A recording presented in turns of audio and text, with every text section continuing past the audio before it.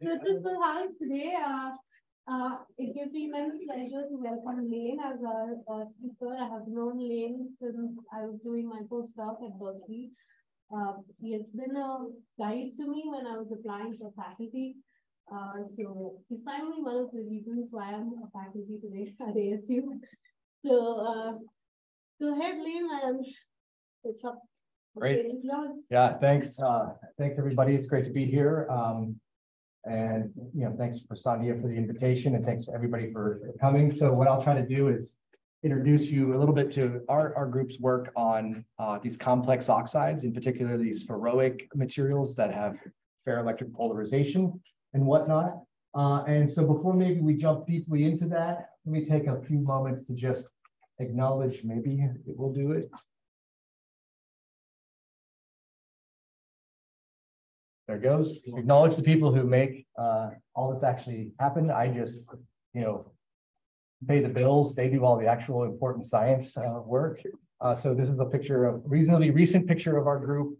We have a lot of great students and postdocs, a lot of great colleagues at Berkeley and LBL, and a lot of great collaborators from around the country and around the world. We're always thankful to those folks who pay the bills for these sorts of things so that we get to do the fun science and experiments at the end of the day.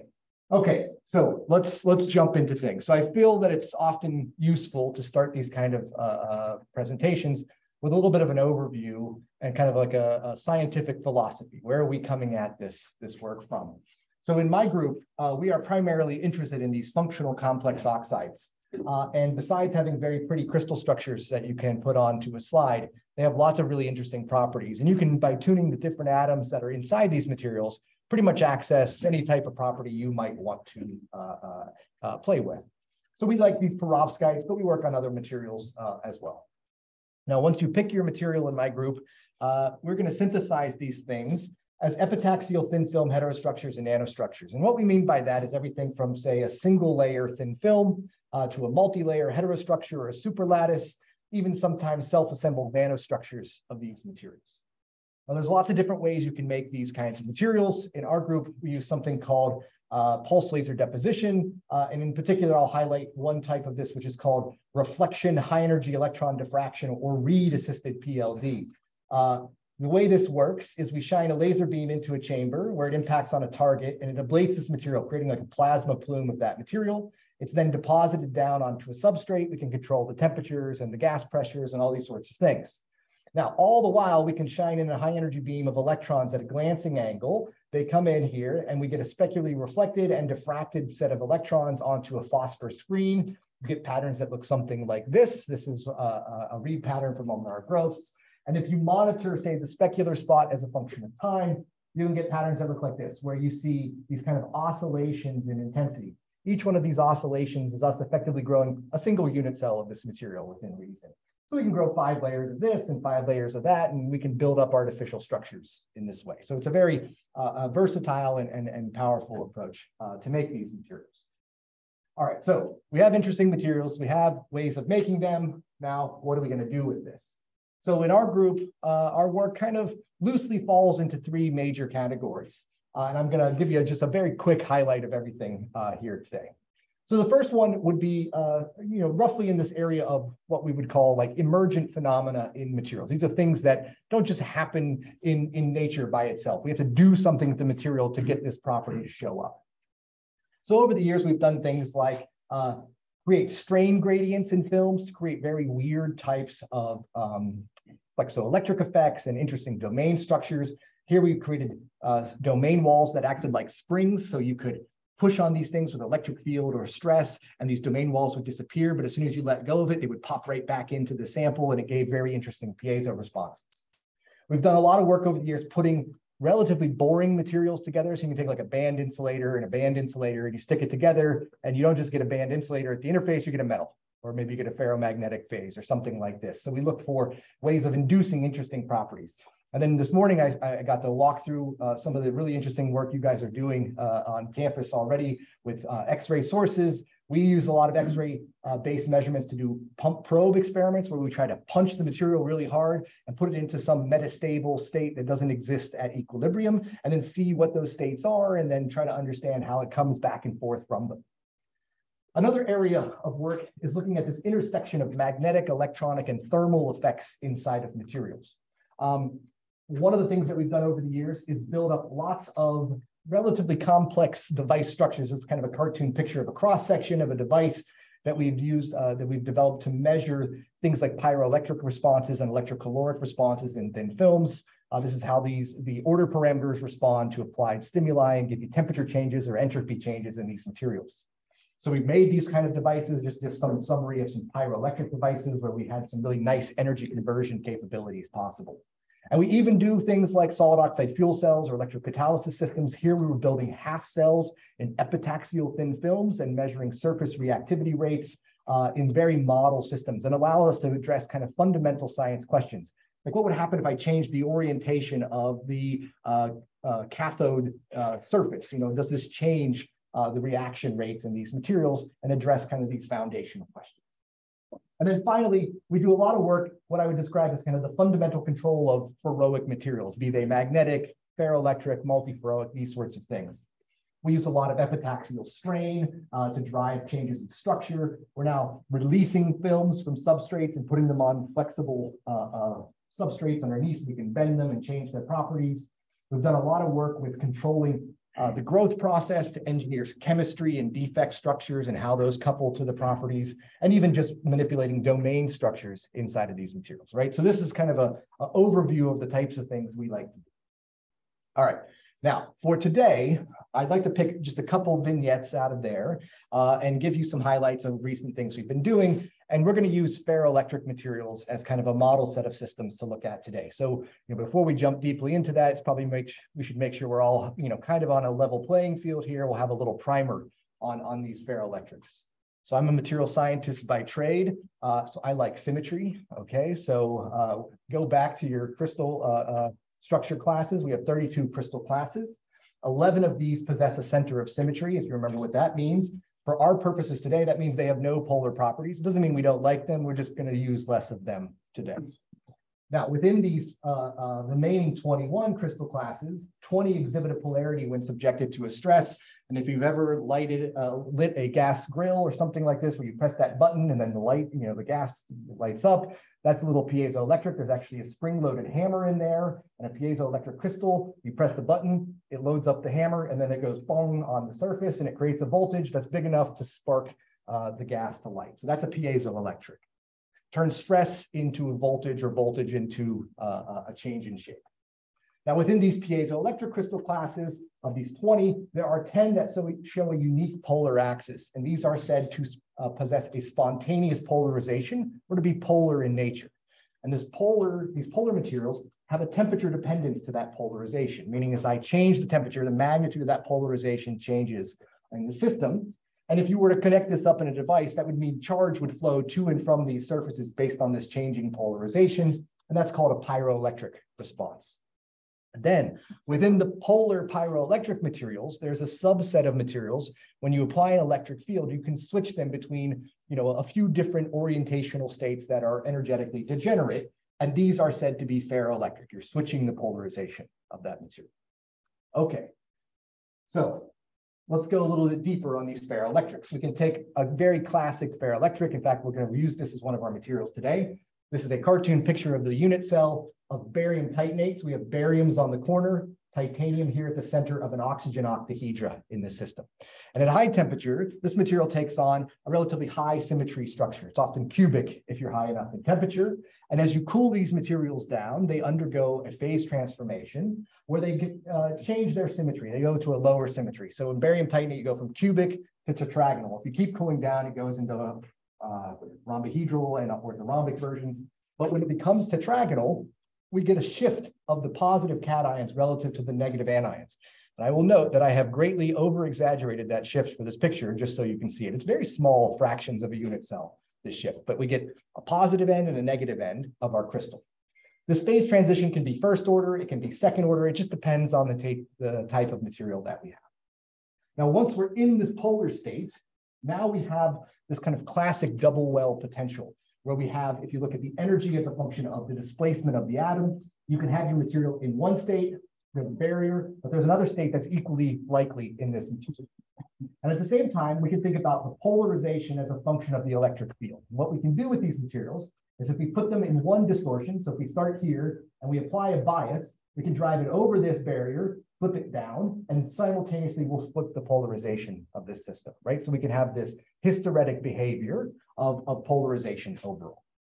All right, well, that's useful, right? You could store data this way. You're all young, but back in the day, what PlayStation are we on now? 5? There was a PlayStation 2. Maybe like your dad had this, I don't know, okay? PlayStation 2 had this little card you would plug in, and it was a ferroelectric memory inside of there, all right? So it's been around for a while. The national rail card in Japan also has ferroelectric memory.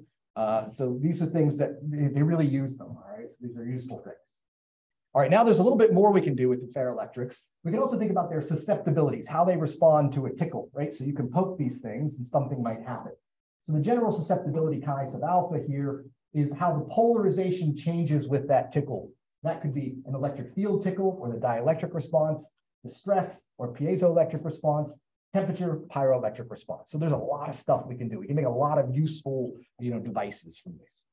Okay, now one more thing we should talk about is that much like a magnetic material, and I feel like some people are maybe more exposed to magnetic materials than ferroelectric materials. I will just tell you the secret, which is that the ferroelectrics community just copied everything that the ferromagnetics community did over the years. So we use the same words and the same ways of thinking about things. So in a ferromagnet, we can also have complex structures, not just in terms of the magnetization, but domain structures. And we can have the same kind of thing happen in ferroelectrics. So let's go through a very generic energy expression for a ferroelectric here to see what can happen. So if I have a slab of a ferroelectric here, it has a polarization. There's some intrinsic energy inside of the system that drives this to want to have a polarization. And then I would have a positive end and a negative end of this crystal. Now, if I have a positive end and a negative end, you can imagine that you might get a fringing field that comes off of this thing. This fringing field can be so strong that in some ferroelectrics, it can just turn off the polarization. Okay, it's called the depolarization field in the system. Now, this depolarization energy can drive the system to go from this single uniform polarization to a complex domain structure where we have up and down poled areas of this material to limit the amount of this depolarization field that's present in the system. But as you might have guessed, if I put one of these domain walls in here, that costs energy too. So I can't just make a whole infinite number of domain walls in the system. I have to balance out these energy costs overall. So I have some balance of these things. Now, if you focus here at the interface of this material, we also have things we have to deal with. We have to solve Poisson's equation. We have polarization inside of this thing, and then we have nothing outside. And we can't just have a polarization catastrophe or discontinuity in the polarization.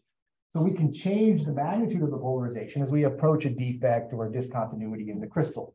This is called the gradient energy. It tells you how this polarization varies spatially inside of these materials. And then finally, we're making films. And the substrate sometimes has a different lattice parameter than the film we're putting on it. So when we put these things together, the substrate, which is like a semi-infinite, rigid body, can force the film to do something different. And we can have elastic energy that drives different types of domain configurations of these materials. So not only do we have this complex stuff happening at the unit cell with polarization, but then there's all this mesoscopic business that can happen in these materials as well. And kind of where our field is at today is trying to leverage the competition between these energies to create novel structures, new states of matter, emergent phenomena, functions, learn new things about these materials. This is kind of the spirit behind our work. All right, so now that you have your primer in ferroelectrics, you're good to go for the rest of the next 30 minutes or so. So we've been asking very simple questions in recent years, which are things along the lines of like, if we take a classic material, something where we think we know all the answers already, and we apply kind of these new modern approaches and understandings to control these materials, can we produce new desired functions and properties out of these systems? And there's still a lot to learn about a lot of these materials. So today I'm going to show you 2 vignettes, as I promised. The first is going to be taking the original perovskite ferroelectric developed during World War II. It's been around for a while. And we're going to figure out how to actually make good films of it. We've been doing it for 40 years and we aren't very good at it. So we figured we might want to figure that out. And then we're going to talk about how we could potentially use these things for next generation computing applications. And then in the second part, because you're now experts in ferroelectrics, we're going to go to the most complicated type of a ferroelectric, which is called a relaxer ferroelectric. And we're going to learn how we can use these thin films to learn a little bit more about the complex physics that happens there. These materials have very large piezo responses, very large electromechanical responses, and we've been using them for 30 plus years. We don't really know how they work, okay? So we're trying to figure these things out. All right, so let's start with good old-fashioned barium titanate. Now, we're being motivated, as many people are, by the need for new materials to enable devices, low-power electronic devices going forward. I think most people have a pretty solid feeling for Moore's law, probably at least in this room, and what this tells us about the scaling and capability for transistors on a chip or something like this. Now, we've been doing this for a long time, but we slowed down our ability to keep up, and we just don't really talk about it that much in public anymore. Our ability to follow Moore's law. We've been cheating for about 15 years or more at this point on this. Now, less press is given to Dennard scaling, but Dennard scaling, in my opinion, is probably the more important problem for where we are in society today. And Dennard scaling tells me, as I shrink down these transistor sizes to get more of them on the chip, what I have to do to all the other functional things inside of this microelectronics chip to make it work, including scaling the power and voltage and all this kind of stuff. So it describes the scaling of transistor dimensions, area circuit delays, and operating frequencies, and also tells us what we have to do to deal with the power in these systems. The deal here is that we have to keep the electric field constant, which means we have to, every generation of reduction in size for Moore's law, reduce the voltage by 30%, which means we have to reduce the energy consumption by 65% and the power by 50% in the system. But this is what's been happening. As we shrink down the size of the transistor nodes, that's the red data here, this is the power density of those same devices. They're going up, and they're going up at a level that's not very good. The projections right now by the Department of Energy are that, if we don't do anything to change this, something like 25–30% of primary power generation is going to be chewed up by computing in the next 10 to 15 years, right? If that doesn't make you scared, it should. That is a major problem, okay? We have to deal with this. All right, so since about the same time that we stopped being able to follow Moore's law, Dennard scaling has also not been basically followed. So this is the drive voltage as a function of gate length. This blue line is what would happen if we had perfectly followed Dennard's law. And this data is actually what we've been doing, right? So we're slowly and more progressively getting farther away from this. We have not dropped the voltages at the rates we need to. All right, so what are people doing? Well, they're freaking out. Okay, that's the first thing. I'm freaking out, Intel's freaking out, everyone's freaking out. And they're trying a little bit of everything, which is good news for material scientists, right? Because that's what we help with. So people are looking at things like spin and electron tunneling, ferroelectric strain, phase change materials. I mean, you can just keep going. 2D materials, all this stuff. All right, so the question I would say is, like, what can a materials engineer or material scientist do to help achieve these kind of ultra low voltage computational devices, right? And this is where the ferroelectric materials come in. So they're being considered in this regard. They have non-volatility. I can put them into the state, stays there. I don't have to keep poking it with an electric field to keep rewriting it. It's got relatively low switching voltages and energies possible. It's got high switching speeds, but there's a whole bunch of ferroelectrics. How do I pick the right one? All right, so we'll kind of go through a thought process here. So to do this, I'm going to take single crystal data. This is just like bulk data from the literature. And I've got PZT and BFO and barium titanate. It's like the all-star team of ferroelectrics here, okay? We've got some relaxer ferroelectrics over here. You can go through and you can just pull out, for these single crystals, what's the coercive voltage, coercive field for these materials? Right off the bat, barium titanate looks really good, okay? The switching energies of these things is just, described by the area inside of these hysteresis. That's the total amount of energy that's used up. So barium titanate looks really good. So we should just make thin films of barium titanate and we'll solve this problem. Okay, so it has low coercive field, low switching energy. However, we've been making barium titanate thin films, as I said before, for 30 or 40 years, and we're not very good at it. All right, so whenever we make these films, this is what happens. This is one of the most famous papers on barium titanate films ever published. This black loop is the single crystal data you see here. This black line is that loop compared to the films of the same material. All right. Needless to say, there's much more area here than there is inside that black line. Okay. So this is our problem. We have much bigger coercive fields than when we make films of these sorts of things, and we don't really understand what's going on. So if we could just fix this problem, like if we could just make what we're supposed to make, we would solve a lot of our issues. Okay. So simple question. I'm a simple man. Is it possible to make thin films as good as single crystals? That seems like a reasonable goal. All right, so that's what we're going to try to do. All right, so what can we achieve? What we can achieve is going through all of the literature, and I put a little data point for every paper we could find on these sorts of things. This is the remnant polarization of the system. That's at the polarization at zero field, and it's a function of the coercive voltage for every barium titanate film I could find in reasonable data for in the literature. You can see, all of the different types of growth that are being studied here. Where we really want to be is somewhere in the ballpark right over here, where we have low coercive voltage and reasonably high polarization. We don't want too high polarization. We don't want too low. It's got to be Goldilocks style, somewhere in the middle, okay?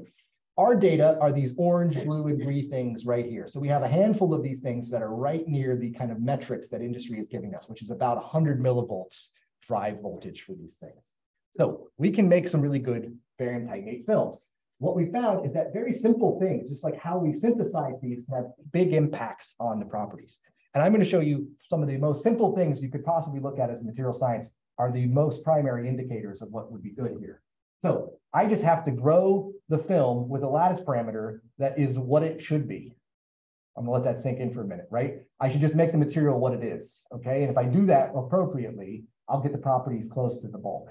That seems like very simple, but it took us 30 years to figure out how to do this kind of stuff. So here we're changing the growth pressure, and this dashed line is where the peak position should be for like a strained film on these substrates. When we grow these things, they end up being very sensitive to the knock-on damage and defects that are formed during the synthesis process. Those things cause lattice expansion. They cause an enhancement of the coercive field of these systems. So if we tune these growth processes very carefully, we can bring this peak right back to where it's supposed to be, okay, in these systems. If we go too far, we start to get relaxation and other stuff starts to come in. So there's like a Goldilocks regime. I can show it one other different way. This is correlating the relative expansion of the out-of-plane lattice parameter of films. So how much bigger is this than what it should be to the coercive field of the system. The smaller this is, the smaller your coercive field is. This is PLD you're doing? This is PLD so here. What's the pressure you're measuring there then? This is the partial pressure of oxygen in the chamber during the growth process. Yeah. What we're finding also is that Oxygen vacancy. it's not just the oxygen vacancies, that's part of it, but actually at the lower pressures, the kinetic energy of the adatom species is quite high. And so when they come down, it's like I'm whipping a billiard ball at the surface, right? And it knocks atoms out of their ideal positions, which creates extra defects that are intrinsic to the material and also screws it up. So actually some of the best thing you can do is bring the pressure up even with argon and keep the oxygen pressures in the right range. And that can even lower it more. So for example, we could keep the oxygen partial pressure at 60 millitorr and drive the total pressure up by mixing in nitrogen or oxygen or something like this, and it might even make it better for these sorts of things. But the same problems happen in sputtering and things like this. So all these techniques have been inducing these damage, and these oxides are very sensitive to that damage. So this is what we think is happening. Okay, now we see this kind of correlation between the basic structure, but what does the thing really look like? Let's take a deeper look at this material. So how do we get it all right? Well, we have to get the structure right. Okay, so, as a thin film epitaxy person, if you're obliged to show two things in every talk, one is an X-ray with lots of Lowy fringes, okay, so that everyone thinks you're impressive. This is impressive. So here's my X-ray with lots of Lowy fringes. That means my film is very high quality, okay? So we got to get the structure right. You got to get the chemistry right. Seems pretty obvious. We want to make sure that the barium to titanium ratio is bang on 1-to-1 in this system. If you're off by even a few atom percent, it can be a major problem for the system. It leads to these kind of defects that pin the polarization. The electrodes, we have to make a sandwich, right? I can't just make a ferroelectric. I have to have metals on the side so I can measure these things in a capacitor. So I have to put a piece of bread down, another piece of bread on the top. And if I put mayo at this interface and mustard at this one, it don't work. Okay, I got to have mayo on this side, and I got to have the same mayo on the other side, same amount of mayo on both sides of my sandwich. I can take the same electrode layer. We use these oxide metals called strontium ruthenate, for example. And if I grow one strontium ruthenate in situ, and I grow another strontium ruthenate, but I do it in an ex situ process, the loop is totally shifted over. It doesn't work. Only one stable. But if I grow everything symmetrically, everything is where I want it to be. So I got to get these interfaces right as well. Everything is really sensitive here. Now, I told you there were two things you have to have as a film epitaxy person. The other one is a gratuitous TEM image of how good your film is, right? So here's my gratuitous TEM image of how good our film is, right? We have these beautiful structures. We have made very pretty, every atom is where it's supposed to be. It looks great. And actually, these films look very good, right? And I've been growing films for a long time. We really lucked in to making these ones very, very high quality, right? So this does make a difference. And these, more importantly, these interfaces have to be pristine of defects. We can't have dislocations. We can't have, other things going on.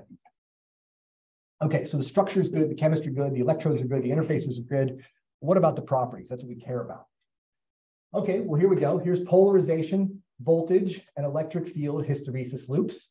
So voltages, we're down in the ballpark of where we need to be. The metric from industry is less than maybe 200 to maybe 100 millivolts, where we want to be in these systems. Even at 100 nanometer thick films, which is way thicker than what we would use in a real device. We want to make sure that this thing is robust, so we can look at the polarization as a function of cycle time. So in cycle number, so here we've cycled it 1 billion times. Nice, robust polarization in the system. We want to leave it in this state and come back later and have it be there.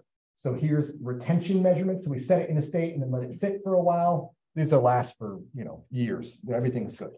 So the material is doing pretty much everything we would want it to do. It's behaving about as good as we can. So now we have to push it. How low can we go for these systems? So let's see.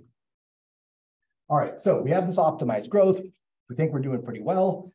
To push it, we start to decrease the thickness of the films. All right, so we started with 100 nanometer thick film. Now we go to 80, 50, 25, 12.5 nanometers. Now we're starting to get down into the real business end of where we would do this.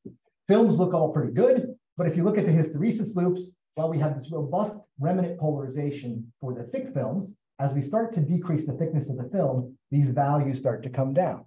And while the coercive field also comes down, or the coercive voltage also comes down, as you would expect, we also start to lose the remnant polarization. So this is a problem, right? We can't just have it zero polarization. It doesn't store the state, doesn't store the information in it. We have to have some remnant polarization in these materials. From a coercive voltage point of view, 50 nanometers and lower is good. But from the remnant polarization, we need to deal with some stuff. All right, we can also take a look, if we take the area inside of these loops, look at the work of switching as a function of the coercive voltage. We see here's a bunch of the other epitaxial films in the literature, and here's our films. These show a flat distribution, which is not what we expected for these materials. In fact, there are well-known established scaling laws for things like the coercive voltage in a ferroelectric that our materials aren't following. There's something called the Jonovic K. Dunn law.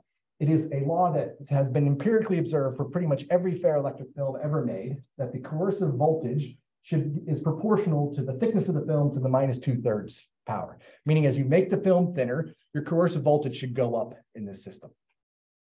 So for relatively thicker films, maybe 125 nanometers and higher, it fits this law pretty well. But then right around 100, 125 nanometers, it just flattens out. Now, this is great for us because that means our coercive voltage stays quite low for these thin films in the system. But the question is, why? What's the reason for this rather convenient deviation from the scaling law inside of these materials?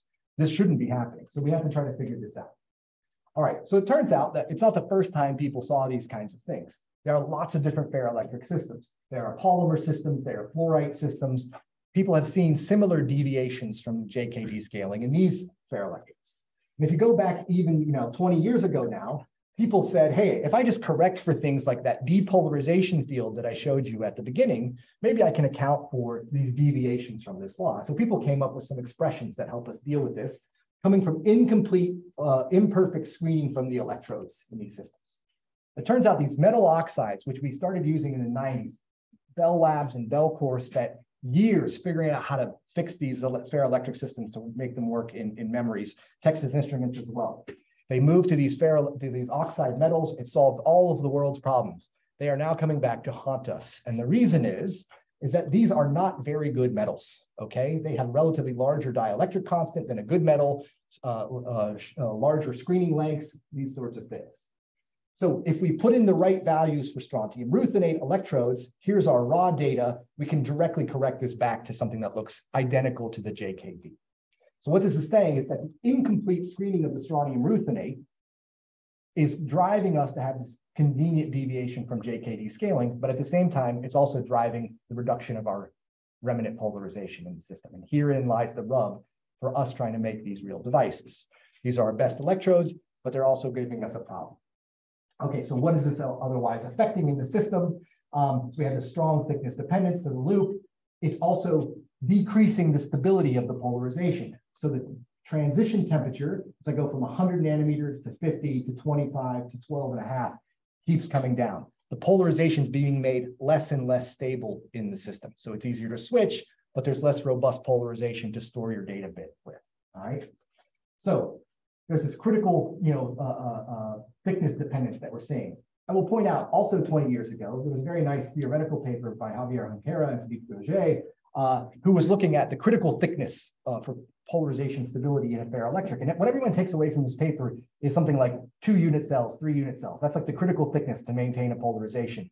But there, I think there's a much bigger lesson that we didn't pay attention to for 20 years, which is that in the same paper, they say, hey, look, this polarization field is really a problem.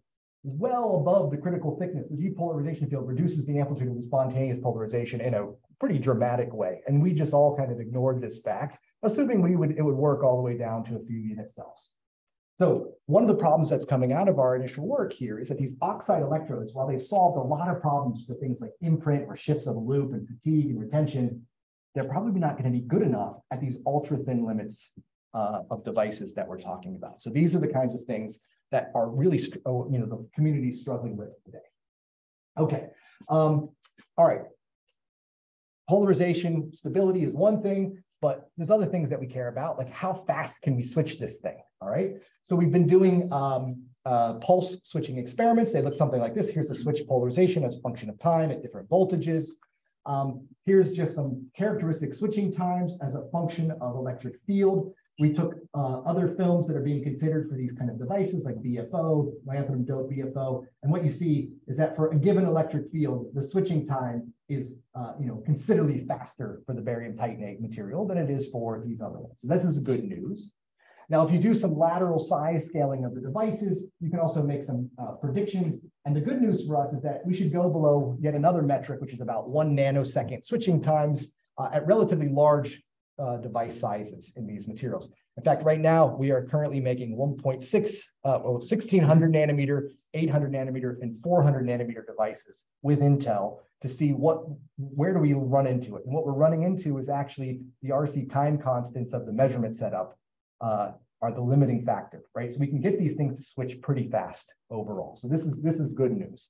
So we should have a pathway to these sub-nanosecond low voltage switching behaviors. Okay.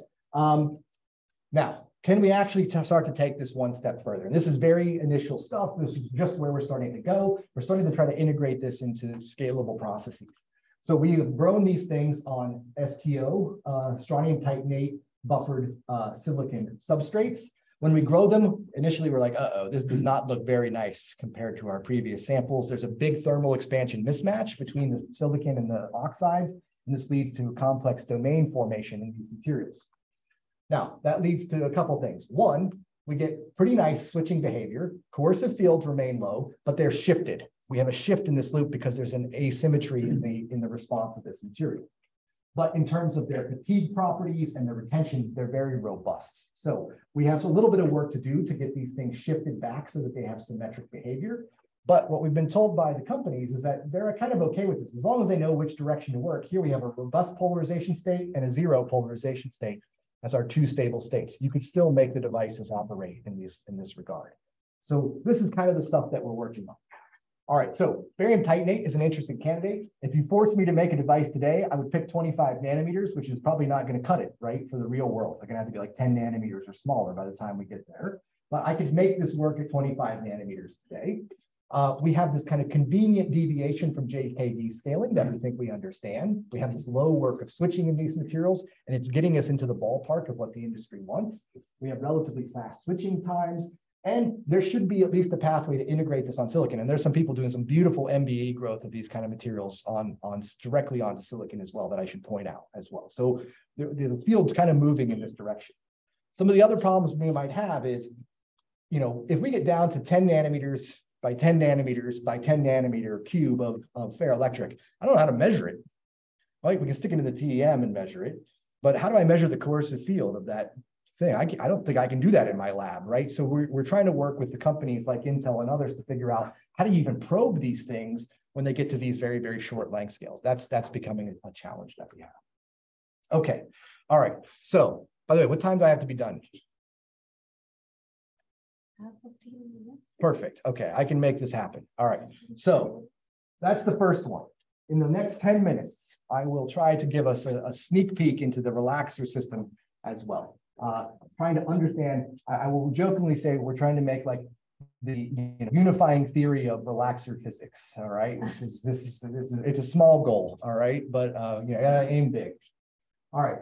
So as I said, you guys are all ferroelectrics experts now, so we can very quickly get into relaxers. We'll run a parallel here: ferroelectrics versus relaxers.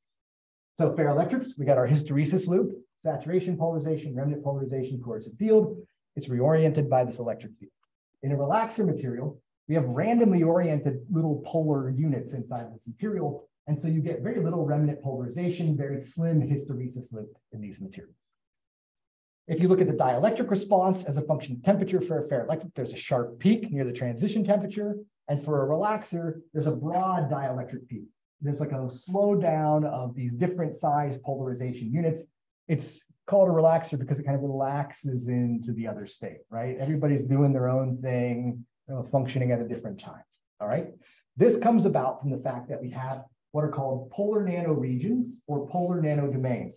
And you might not think that saying polar nanoregions versus polar nanodomains would lead to as many fights as it does. But that is a very contentious topic inside of this field. There are very strong opinions about one of these words versus the other. Okay, I won't tell you which one I'm in. Maybe you can guess because I don't want to get beat up in the alley later. But this is a very contentious topic. These things in general are very small, say few nanometer size, uniform polarization widgets that fluctuate in time and shape and orientation dynamically in these systems with temperature and field and stress and all these sorts of things. And they arise because we have very complex chemical disorder that leads to competing interactions. So there's a competition between short-range forces and long-range forces in these materials that give rise to these effects.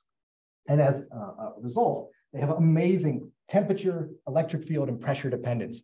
We make things like sonar and actuators. If you have an ultrasonic toothbrush, or you've ever had an ultrasound at the doctor, the ultrasound head has a whole bunch of piezoelectric crystals that are made out of relaxer ferroelectrics in them, right? That's how they work, okay? So you can do ultrasonic effort with them. This is the stuff we use.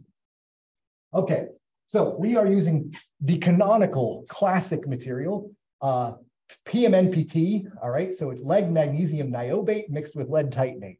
So this is a relaxer, that's a ferroelectric, hence relaxer ferroelectric, all right? So we grow these things as films. We've been doing this for a couple of years now.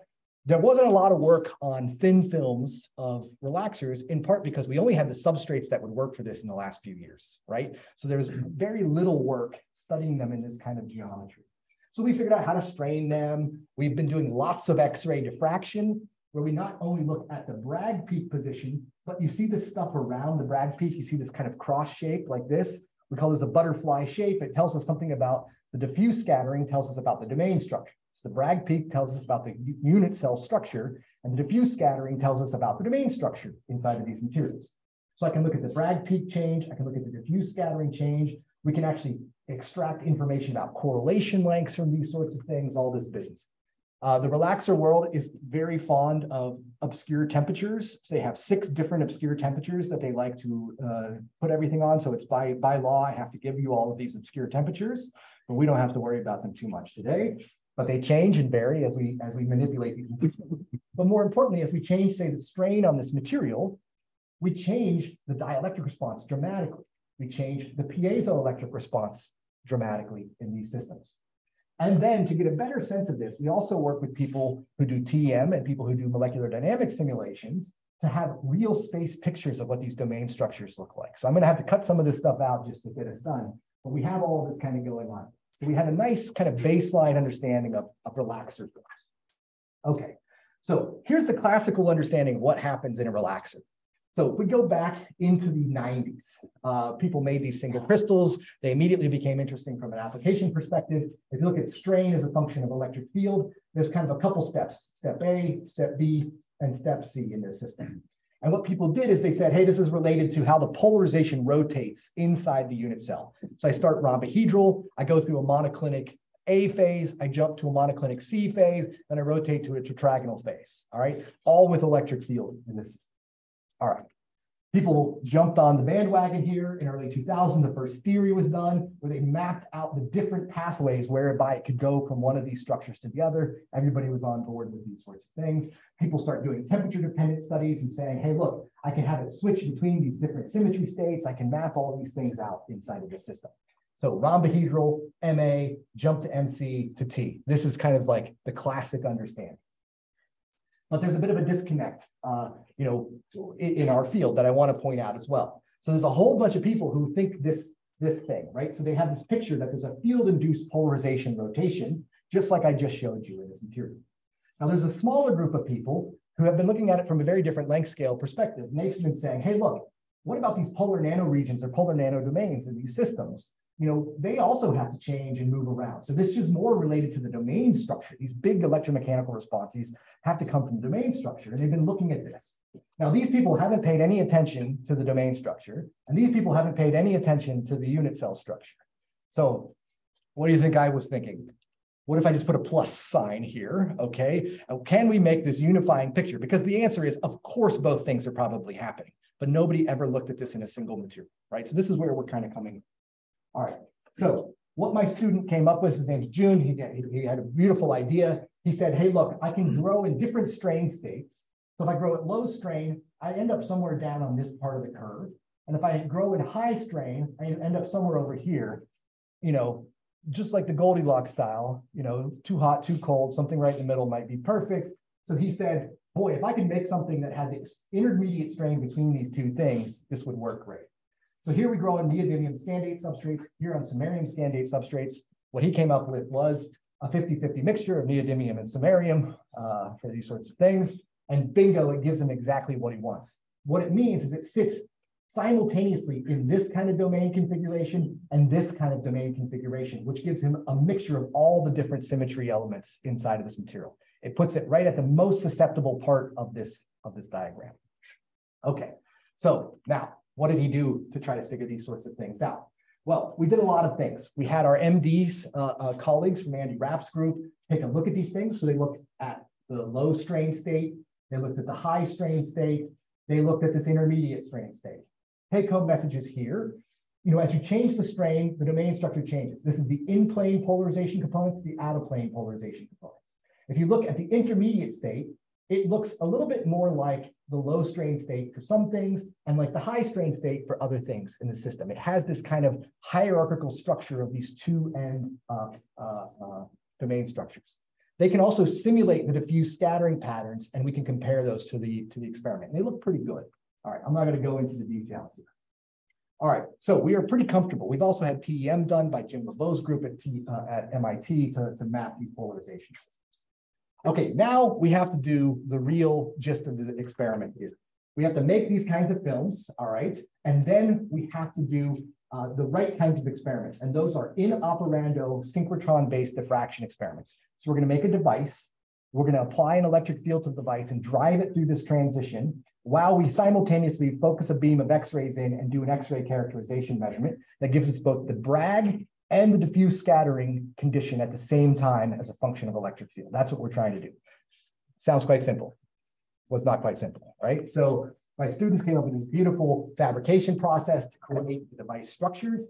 It has a lot of different steps inside of here, but the take-home message is at the end of the day, we have an area where we can land a wire-bonded pad. It has a little finger that reaches out and just touches the capacitor so that we're not in the way of the X-ray source that's coming in, and it's very stable. So here's what these things look like. So here they are wire bonded up. You have these pictures. This is the fancy side of synchrotron science. That is, yes, carbon tape holding our ghetto rigged chip holder onto the system, but it works like a charm. All right, it's very stable and it works. Okay, So we did these things at APS. All right, I'm going to show you two types of data, Bragg scattering and diffuse scattering for these samples. These cartoon pictures give you a sense of what those diffraction patterns should look like. So let's start with the Bragg scan. So here we're going right through the unit cell Bragg peak for the system. So it gives us some sense of how the unit cell is changing. So this is basically lattice parameter as a function of electric field. And we're going up in voltage, down in voltage. So for the low and high strain state, they're relatively smooth changes. I go from R to MA, I go from MC to T. But in the intermediate, I have this jump from MA to MC. There's this big jump in the response of the material. That corresponds to giving us the largest strain out of this material as well. Now, if I do the same at the same time as a function of voltage, I now come through the diffuse scattering. I don't just see how the unit cell changes, but I see how the domain structure changes simultaneously to the system.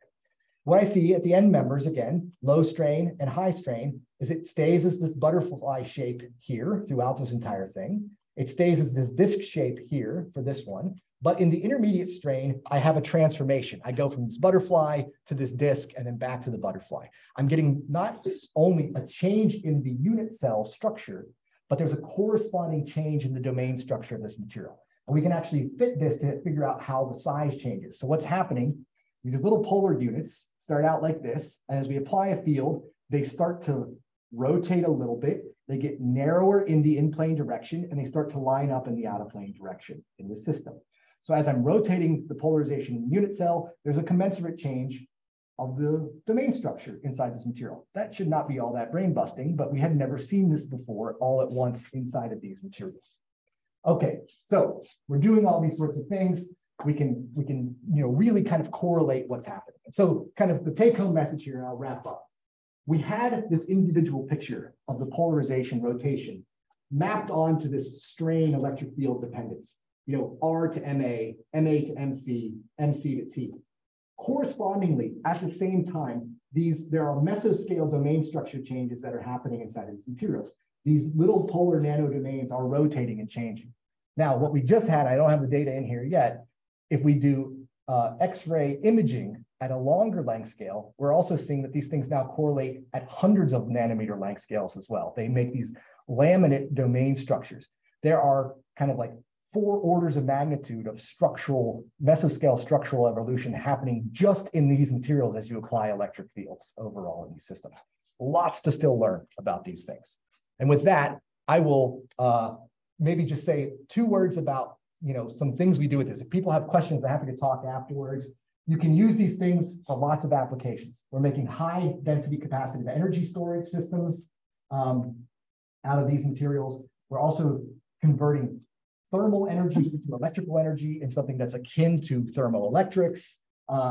There's a lot we can talk about with this if you have interest in the devices. But maybe in the essence of leaving some time for questions, I'll just say, I hope what I've shown is that even with these relatively old materials that we thought we knew pretty well, we can find room to discover new possibilities, right? We can apply new approaches, new measurements, new techniques, and we can address some of the important things that are still out there and open questions in these fields. So thank you very much for your attention, and I'm very, very happy to answer some questions. Thank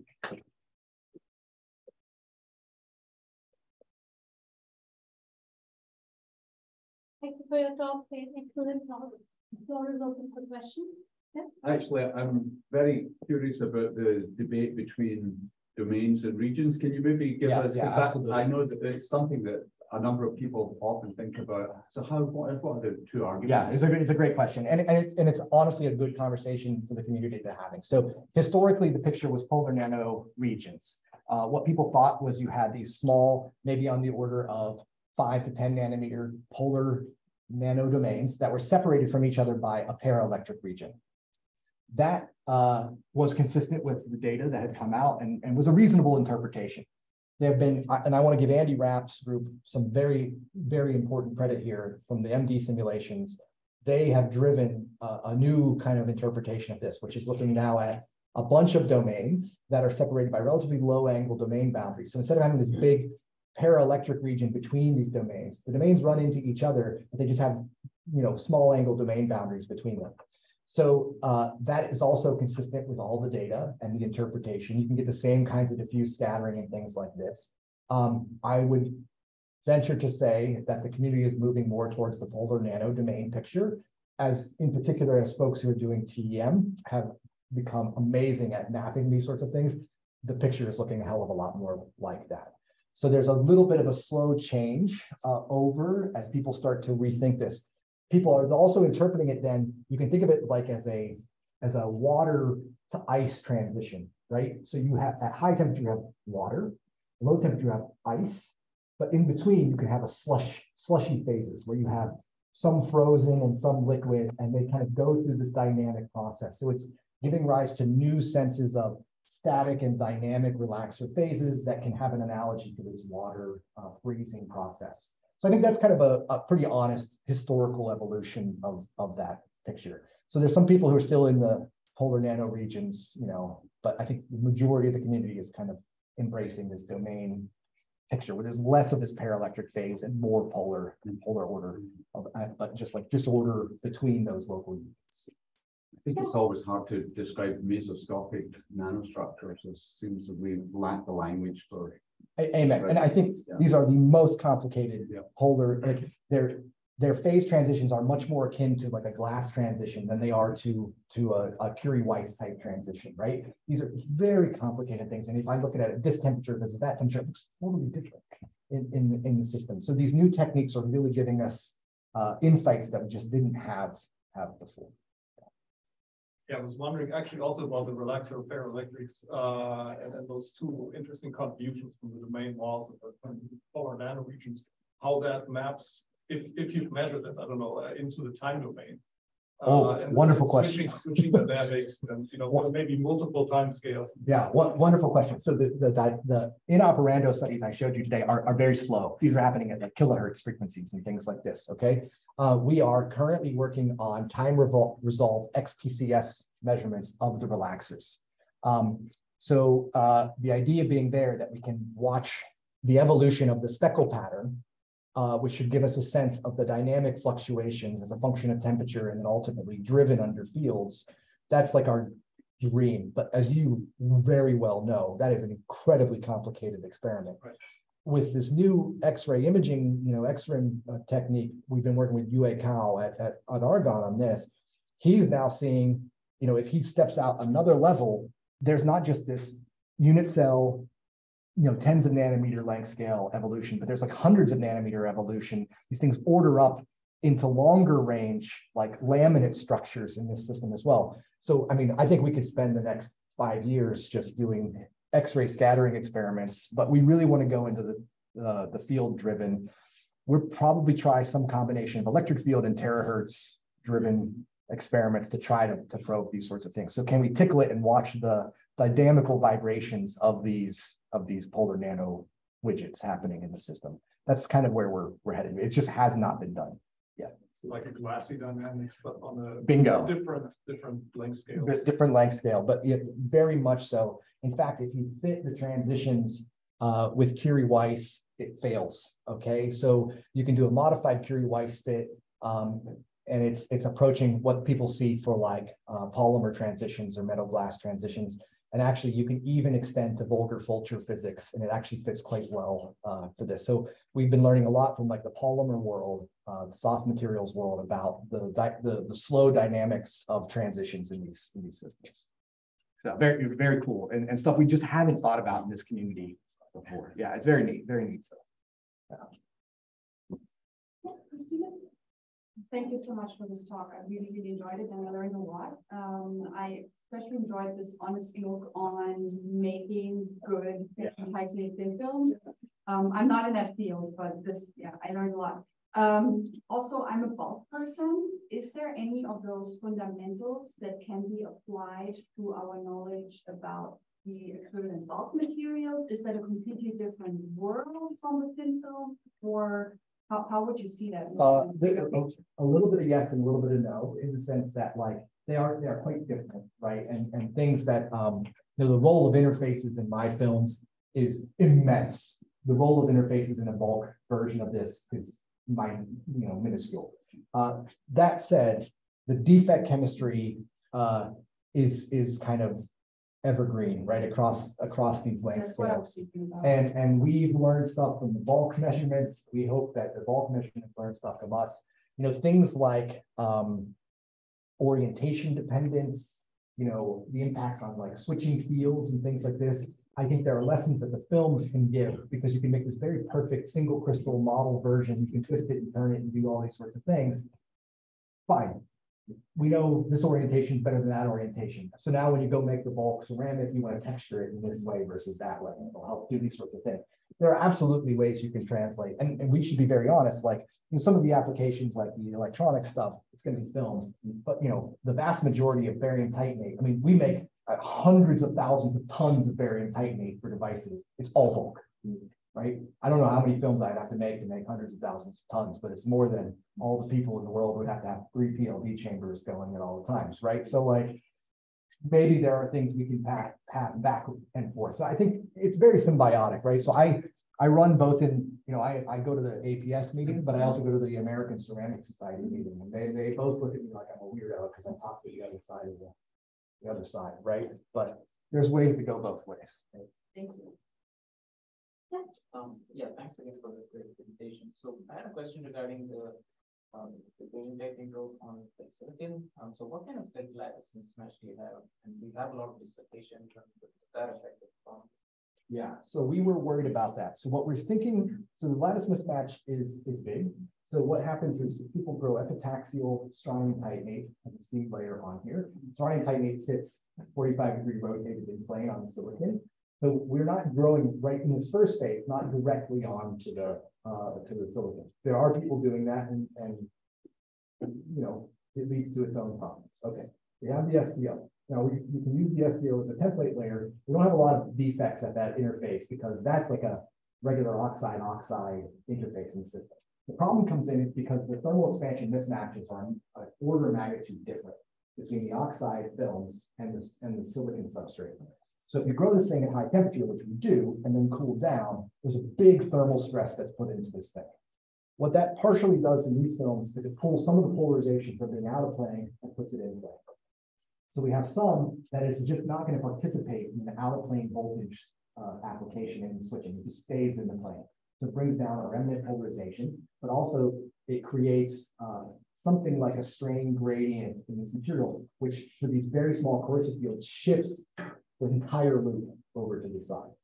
So, you got to make your lemons in the lemonade. And when we saw that, the industry guy said, oh, it's fine. We can just use 0 and a positive remnant polarization. We don't have to have 2 different, remnant polarizations. So there's still ways to get around it, but that's something we'll have to figure out. Like, what's the recipe to do this? So one of the things people are working on is how do you integrate ferroelectrics onto CMOS back end of the line compatible? So sub 400 degrees Celsius, right? So that's a different growth challenge, right? That's a different synthesis challenge.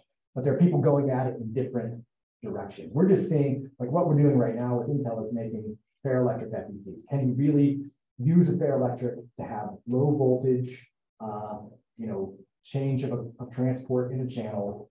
Is it non-volatile? Is it not? Can you get to 100 millivolts? These sorts of things. They just want to see if we can demonstrate it.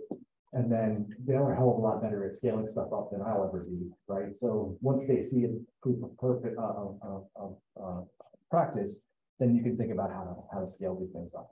We have a ways to go.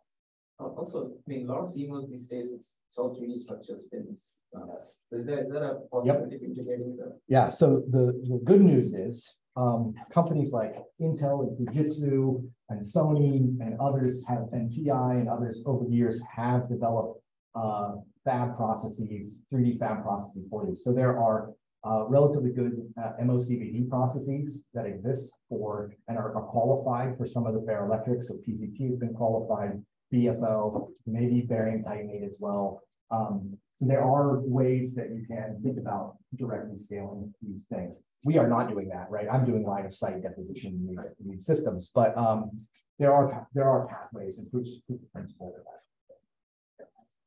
You should invite questions from the audience. Yeah. That was, oh. Maybe just ask. They can just. Oh, any questions from the online audience? They can just type in the chat.